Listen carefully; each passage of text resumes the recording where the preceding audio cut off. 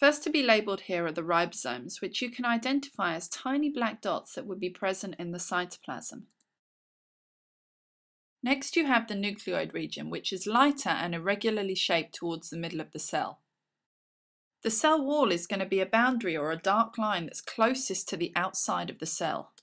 The cytoplasm is the liquid portion of the cell containing the ribosomes, or those black dots, so it's going to be darker than the nucleoid region but lighter than the ribosomes. And lastly, on this image you have the plasma membrane, which is going to be another boundary or line, but it's going to be found on the inside of the cell wall, so not to be confused with the cell wall label. Now on this image we can clearly see the pili and the flagellum. The flagellum is the longer whip-like appendages that you see coming out of the end, while the pili are the shorter hair-like appendages you see around the sides.